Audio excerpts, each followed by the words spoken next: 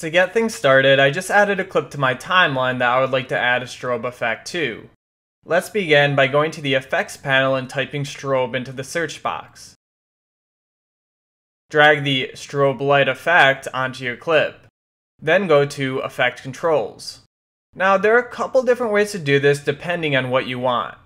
Let's start with the simple strobe effect. Lower the strobe duration and the strobe period so that our strobe flickers faster.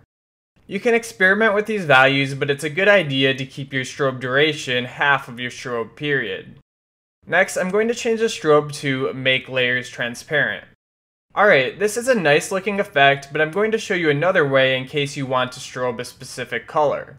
To do this, we're going to change our strobe property back to Operates on Colors Only.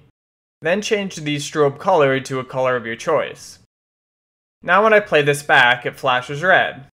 If you want to see some of your original clip through the colored strobe, just increase the Blend with Original property. You can also experiment with the Strobe Operator property to use some cool looking presets. Okay, that's it for this video. Thanks for watching and I hope you found it useful.